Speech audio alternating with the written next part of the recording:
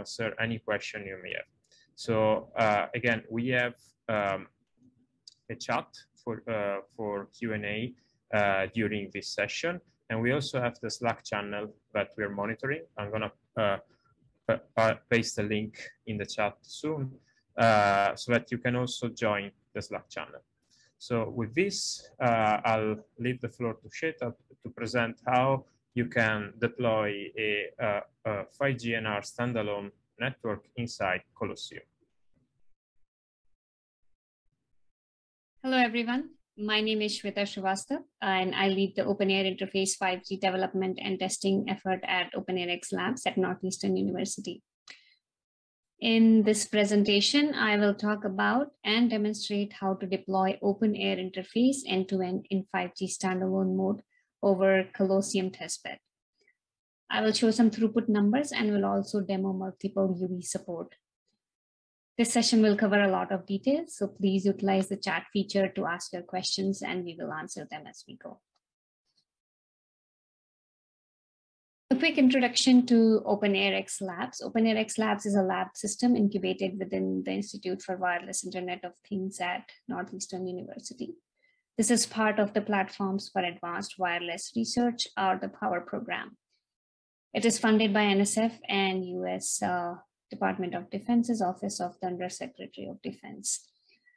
OAI Labs is supported by OpenAirInterface Software Alliance Board as the official North American designate affiliate development partner. And OAI Labs basically serves as the North American home for development, testing, and integration of OAI 5G standalone mode software stack, with the goal to provide a benchmark end-to-end 5G standalone reference architecture to be used for various 5G research projects by industry, academia, and government. As part of the charter, we undertake several activities. Since OAI Software Alliance's focus has been on performing interoperability testing of OAI G-Node-V with COTS UE, we have kept our focus on delivering a stable and feature-rich OAI NR UE to enable standalone mode deployment over SDR-based testbeds. Colosseum is one such testbed we have here. We work very closely with Eurocom and other Alliance members to develop new features and contribute them into OAI code base.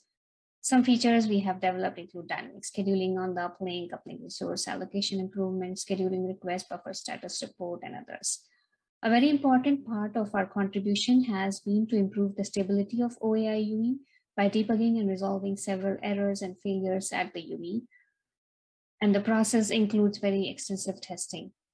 We resolve issues with multiple UE support, and we work closely with Eurocom to improve throughput to 8 Mbps in the downlink and 3.5 Mbps in the uplink. In addition, we also set up a CI/CD system for OpenAirInterface here at Northeastern University to provide additional resources in the form of hardware and test benches for OAI testing and ensure the code stability. We have been testing OAI over multiple test platforms. These include 2 large-scale testbeds housed at Northeastern University. First is Colosseum, which is part of the POWER program. It is a large-scale wireless testbed and uses a massive channel emulator. I will talk more about Colosseum in a little bit. Arena is the other in-house testbed we have, which has Intel Xeon servers, X310 and N210 USRPs, and a 64 antenna grid to perform transmissions over the air.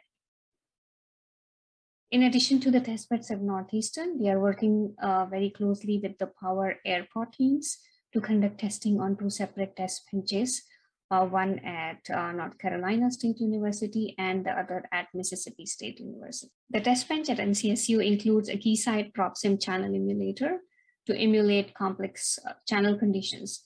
It also includes a COTS UE module by Quectel.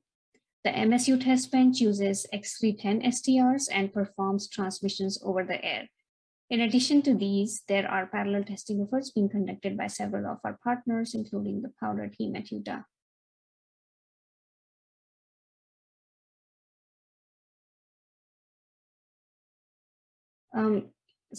Here's a quick overview of the Colosseum testbed.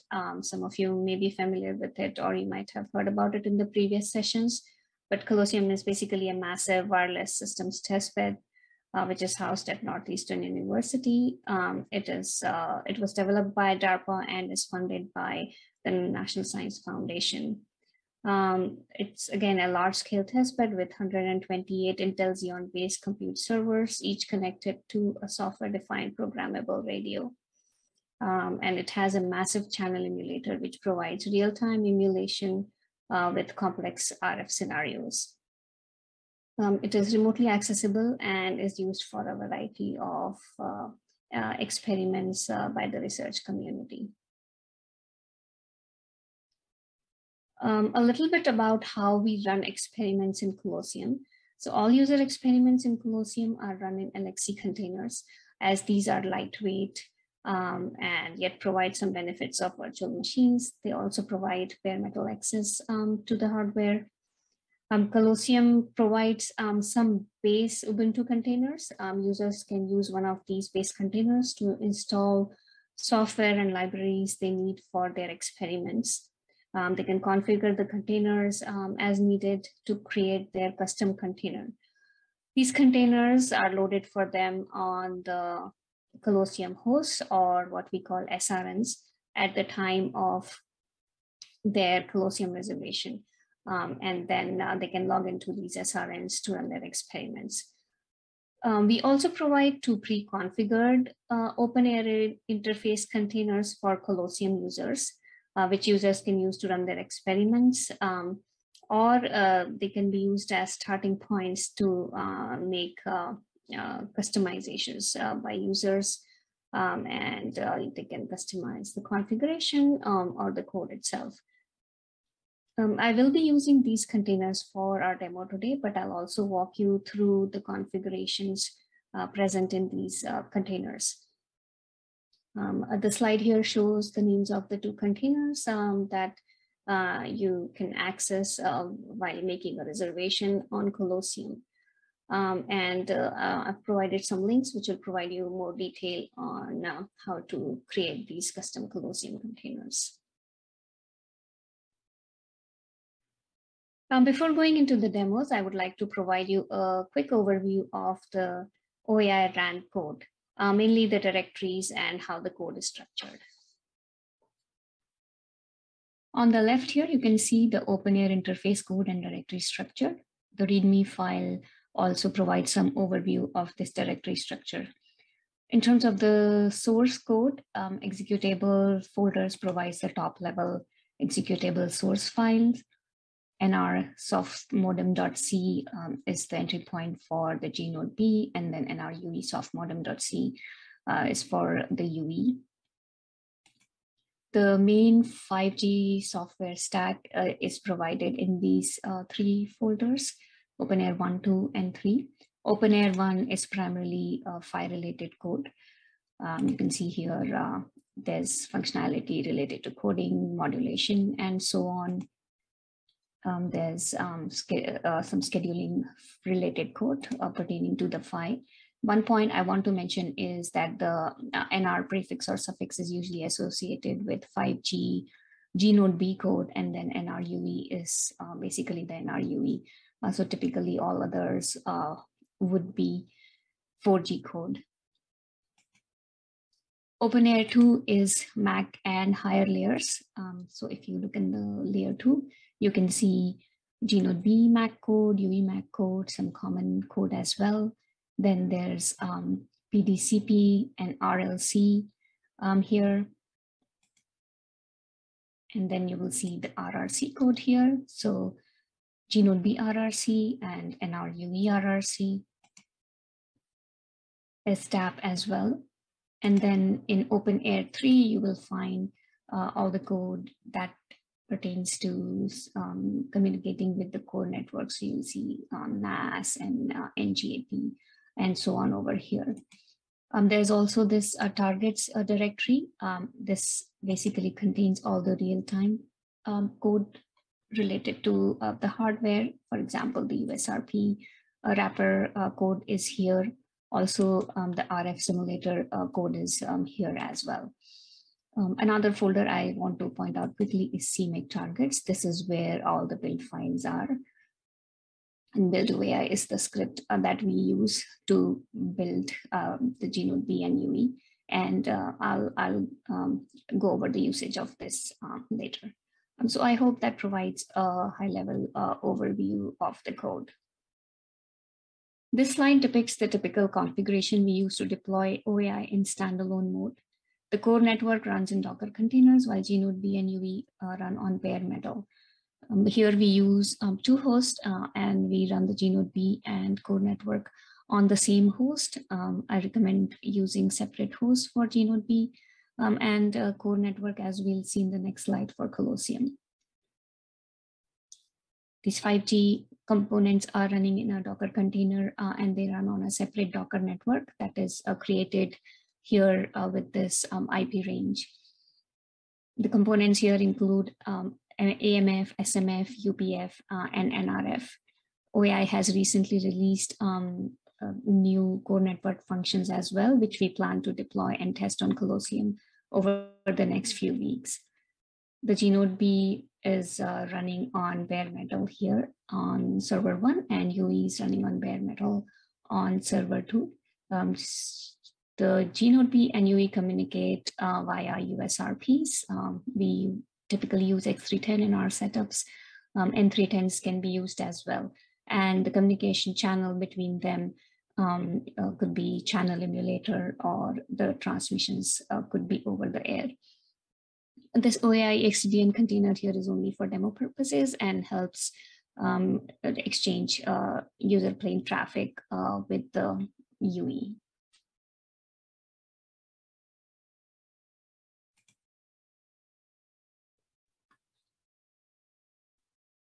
This slide depicts the configuration we use to deploy OAI over Colosseum. It is very similar to the previous configuration, but some differences are that the GNodeB and UE run within LXC containers as opposed to bare metal. And even the core network Docker containers run within LXC containers. We had to make some tweaks to the Docker Compose configuration to make this work, which I'll talk about a little later. And we also do not use the OAI EXDN container here, and we transfer traffic directly from the host. As the core network and GNodeB are running on separate hosts, they communicate via this Ethernet interface. And this is a Col0 interface, specifically in Colosseum. And Colosseum uses this massive channel emulator. And in our case, we basically use a simple 0 dB path loss scenario.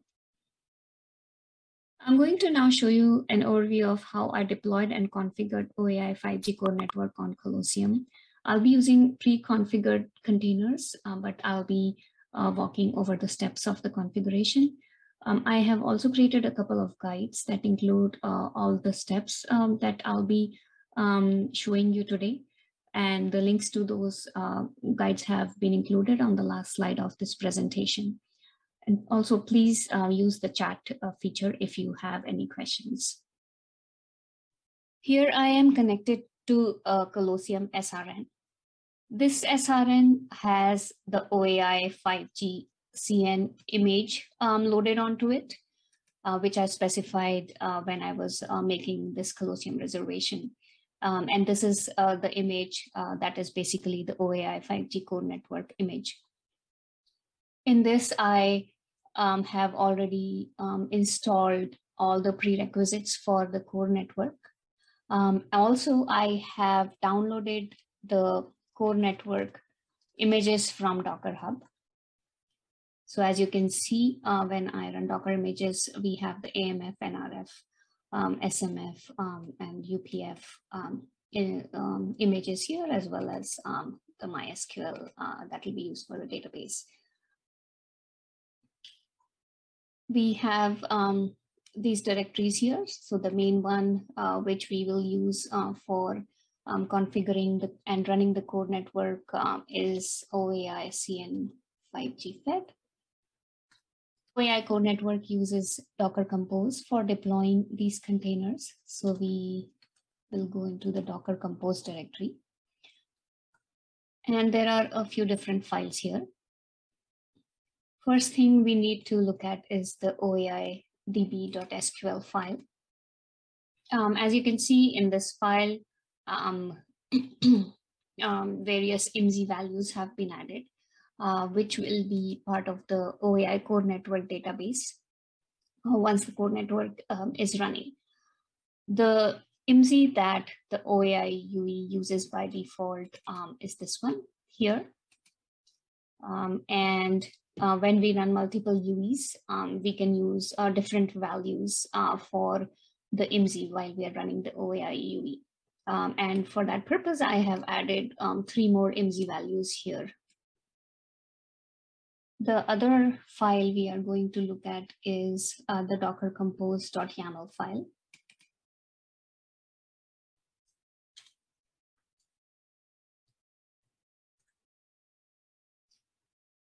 This file basically provides the configuration for all these different containers, and when these containers are run, this configuration will be copied into the container. For the OAI MF, we need to ensure that the MNC value we are using is 99.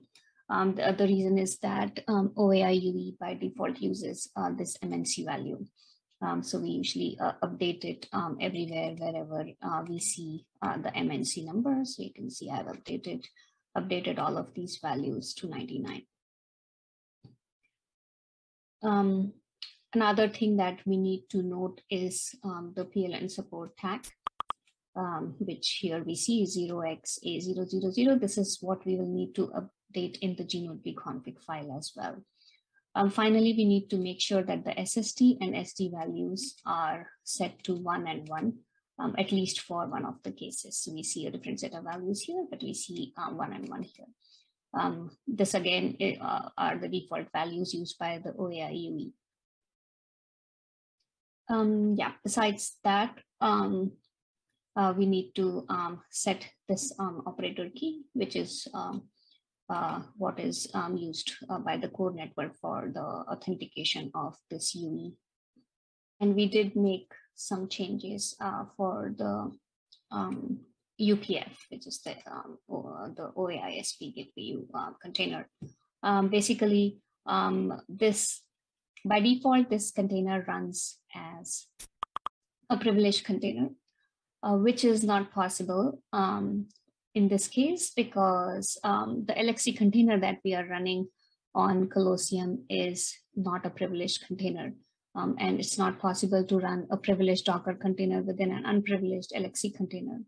So to get around that, we remove the privilege for this container.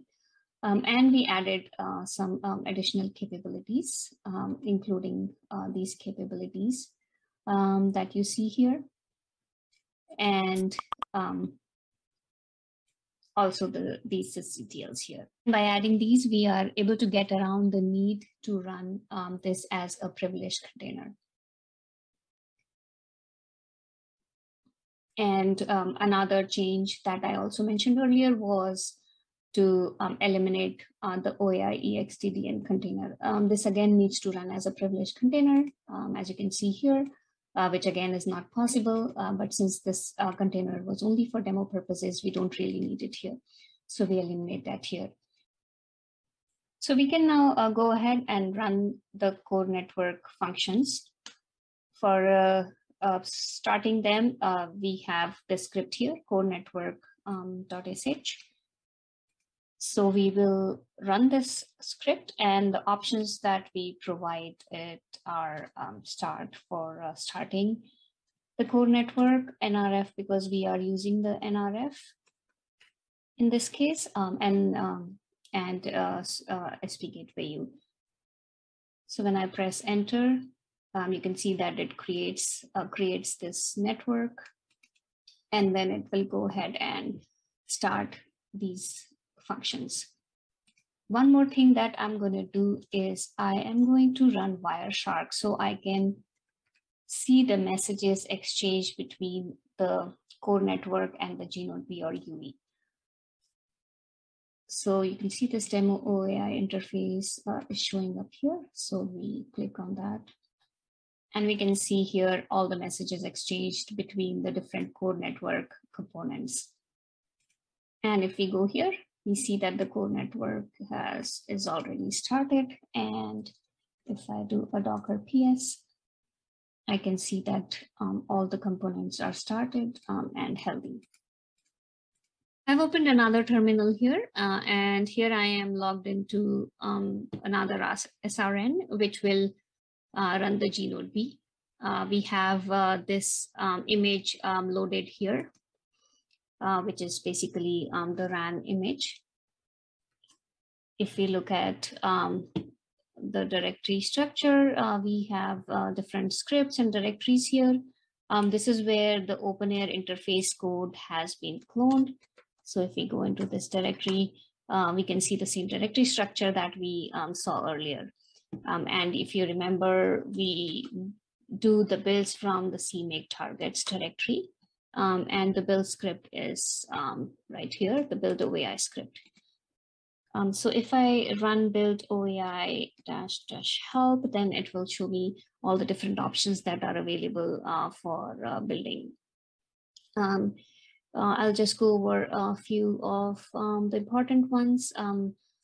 These -c lowercase and uppercase allow you to clean the builds if you want to do a build from scratch. The dash uppercase I option installs all the required packages and dependencies for OAI. This is typically used when we are installing or building OAI for the first time on a given machine and the dependencies do not already exist. A caveat for Colosseum is that when you use the -i option, there may be some conflicts. It installs certain packages which may not be compatible with Colosseum, for example, the UHD driver. So for Colosseum, I recommend starting with this image as the base image and checking out any other version of the code that you want and then building on top of it. Since we already have all the required packages here, you can skip the -i option. If you do use the -i option, there is a risk of wrong version of the packages being installed. So the other options that we will be using are the -NRUE and -G-Node-B, which will help us build NRUE and G-Node-B. Besides that, another helpful option is the -P option, which helps you build the PHY simulators if you plan to use that. And then one more option is the build lib option. And we use build lib with NR scope option. And NR scope is very useful for checking the PHY signals and constellations and so on. For building the G-Node-B and UE, we also use one more option, which is the -W option, which basically lets us specify the hardware that we use, which in our case is USRP. So we will use this command to build the G-Node-B and the UE. Since I have already built these, I will skip this command. This build should typically take 5 to 10 minutes, depending on the configuration of your system. Once the build is complete, you will find the build libraries and executables in this directory. You can see all the libraries and executables present here. The two we will use are the NR soft modem, which is the G-Node-B executable, and NR UE soft modem, which is the UE executable.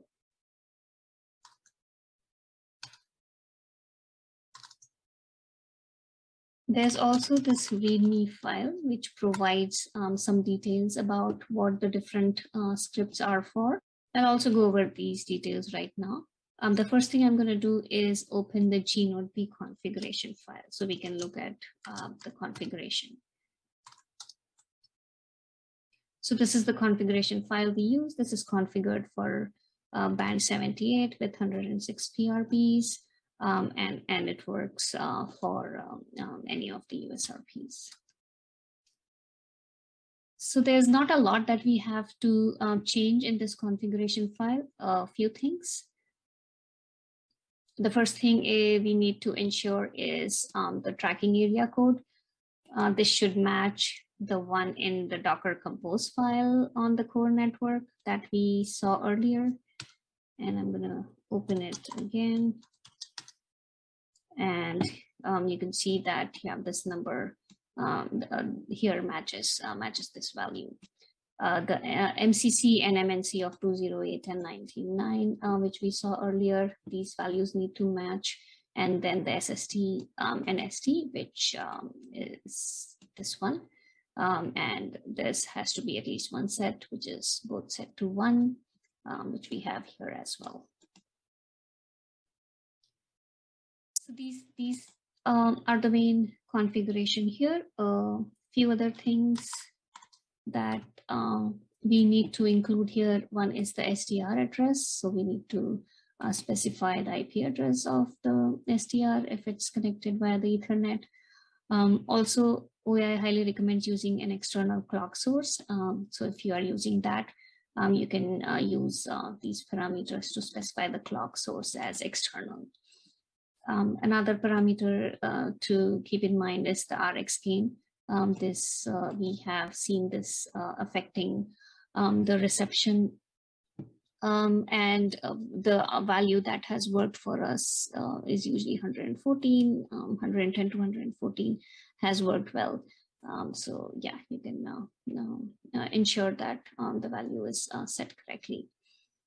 Before going into the next configuration, I just wanted to remind you of this Col0 interface on these two SRNs, 1 and 2, the one running the core network and the one running the G-Node-B. Col0 interface on SRN2 is what the G-Node-B binds to. So the G-Node-B needs to know the IP address of this. Also, the G-Node-B needs to be able to find this Docker container. So we need to set a route on this host pointing towards this via this Col0 interface on SRN1. So going back here, let's check the Col0 interface. So we can see that the IP address of the Col0 interface here is this. So we go back to the configuration file. And we have to ensure that the interface names for these two values is set to Col0, and then that this IP address is set to the correct value for this host, which I need to update. And I'll do the same here.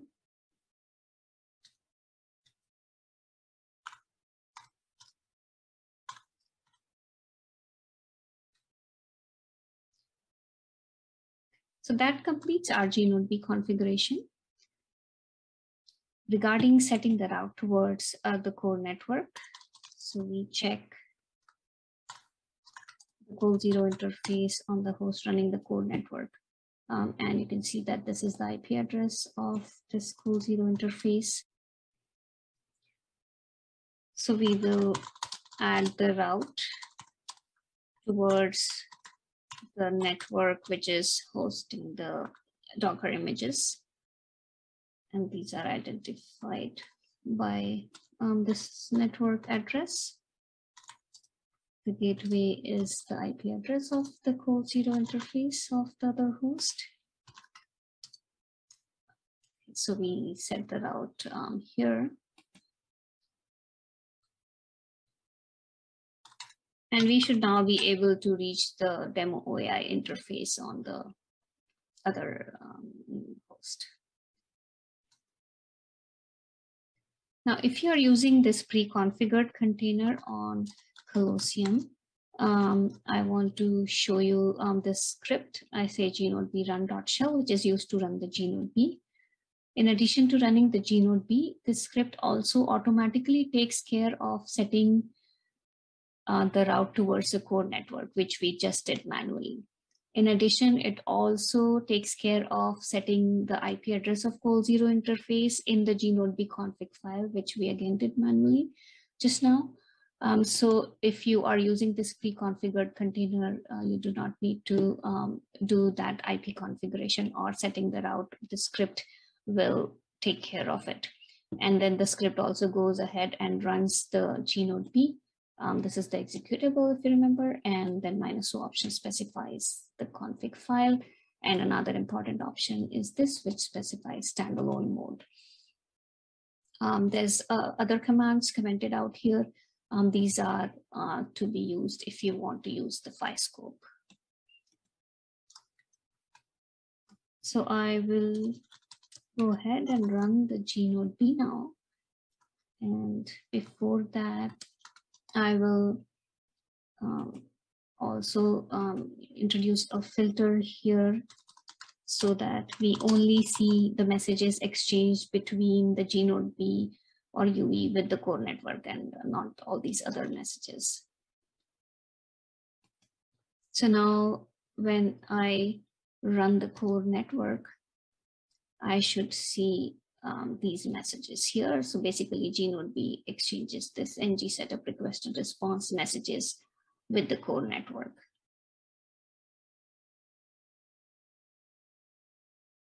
And successfully connects with the core network. I have opened another terminal to another SRN here where we will run the NRUE. For running the NRUE, we do not need a lot of changes. This is the script that is present on these containers, which we can use to run the NRUE. If I open the script, you can see that this is running this executable from this directory that we saw earlier.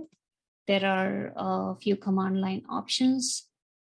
This option basically parallelizes the DLSCH decoding process and improves the efficiency.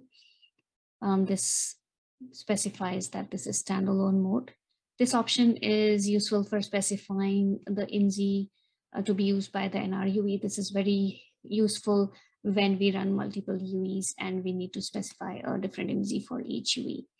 Then we specify the USRP IP address, the numerology, number of resource blocks, band 78, the frequency, the no kernel mode.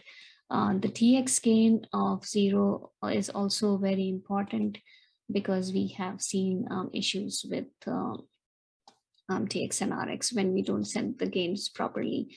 Another important parameter that is used primarily in Colosseum is this -A option, which basically specifies an initial timing advance.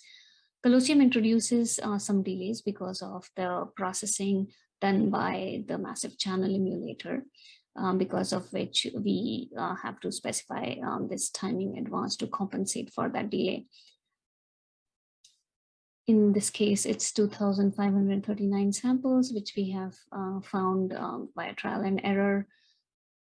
In most other test benches where there are not any additional delays, OAI should automatically be able to converge to the right timing advance values. So this option is not needed in other test beds.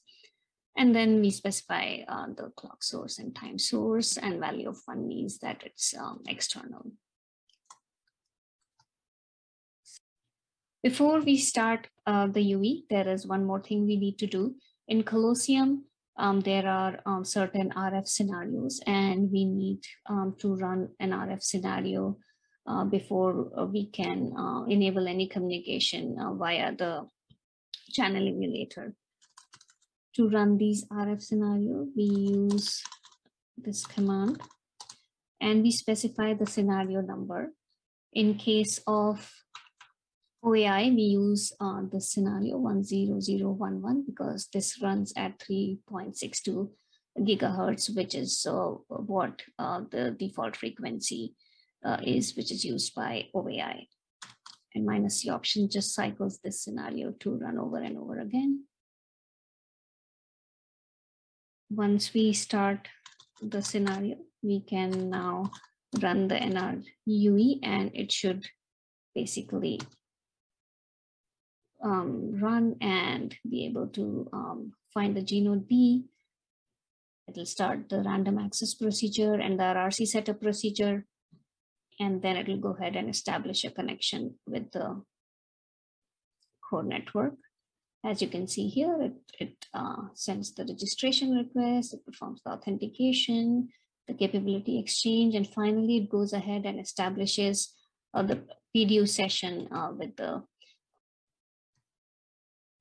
and we can see here that after the PDU session establishment is successful, this UE is assigned an IP address by the core network. So one thing we need to do before we can start exchanging user plane traffic is to set a default route at this host.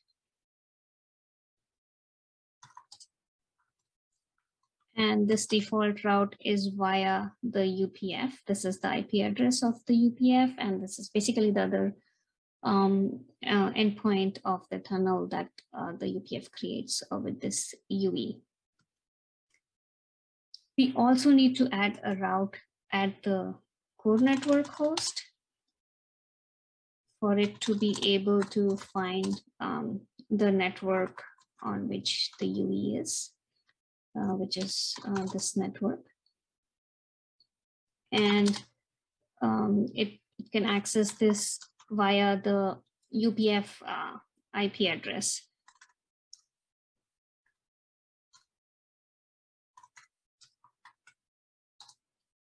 So this is the other end of the UPF towards the core network.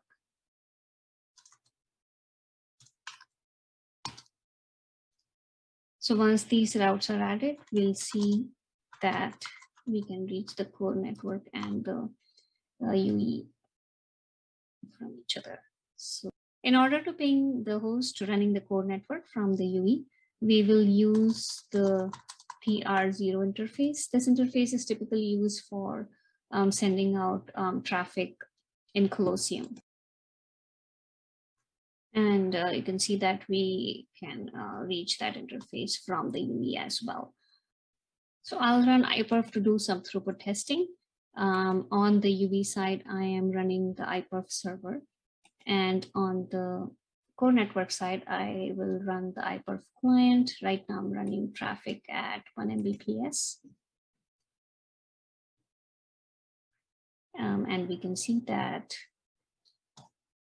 we get a consistent bandwidth or throughput of 1 Mbps. In our experiments, we found that we are able to reach up to 8 Mbps currently.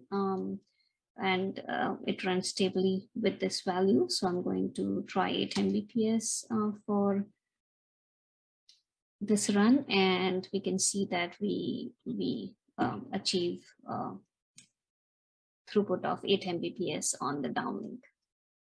I will now run iPerf on the uplink. So I start the iPerf server on the core network host, and I start the iPerf client at the UE side, and I will run at 1 Mbps first.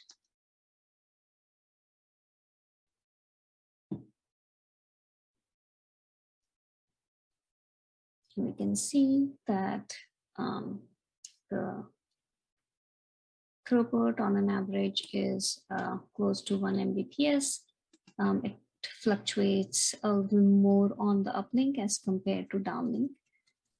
So we have been able to achieve a maximum throughput of about 3 Mbps on the uplink in Colosseum. So I'm going to try 3 Mbps now.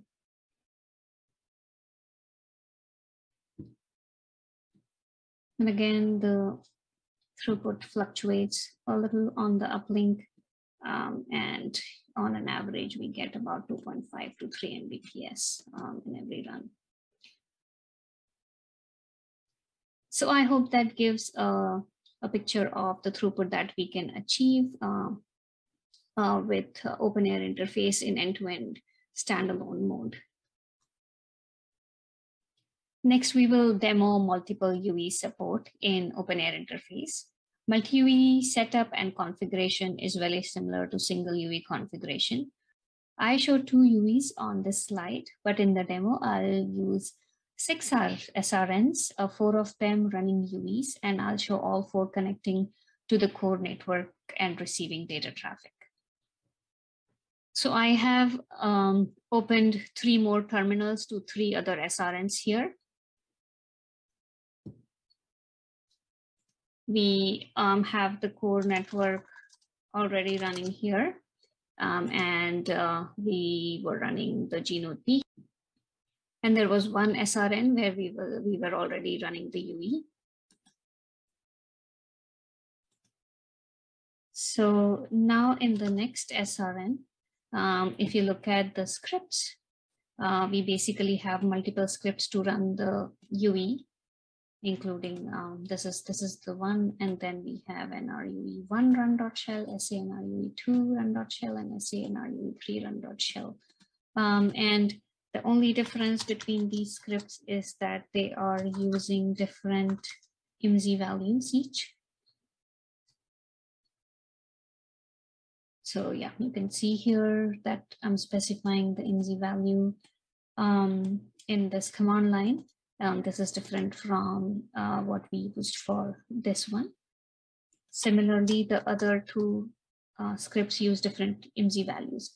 And if you remember, we added these IMSI values to the core network database in the beginning. So now I can simply start the second UE, and we will be able to see the packets exchanged in Wireshark.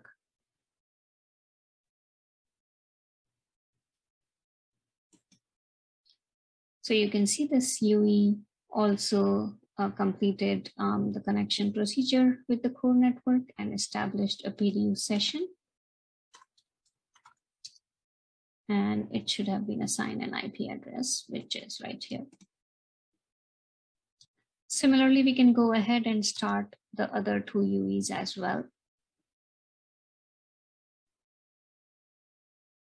And we should see them completing the control plane procedure successfully. And as you can see, this third UE completed the procedures and established a PDU session. And now I'm going to start the 4th UE.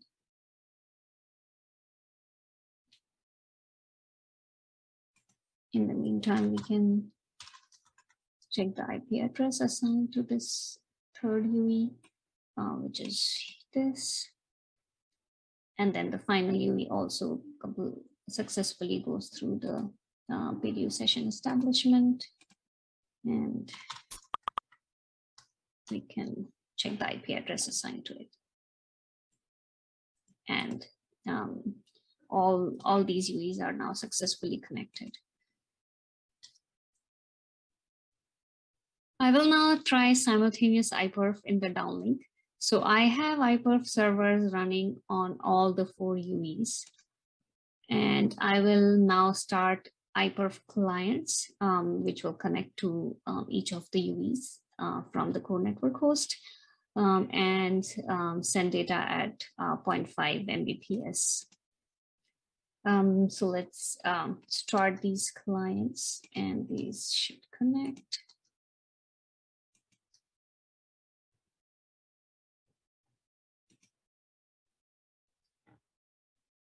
And we can see that all these hosts are comfortably getting 500 kilobits per second. I will now try iPerf at 2 Mbps for each of the UEs. Since we were getting 8 Mbps on the downlink, this should be okay.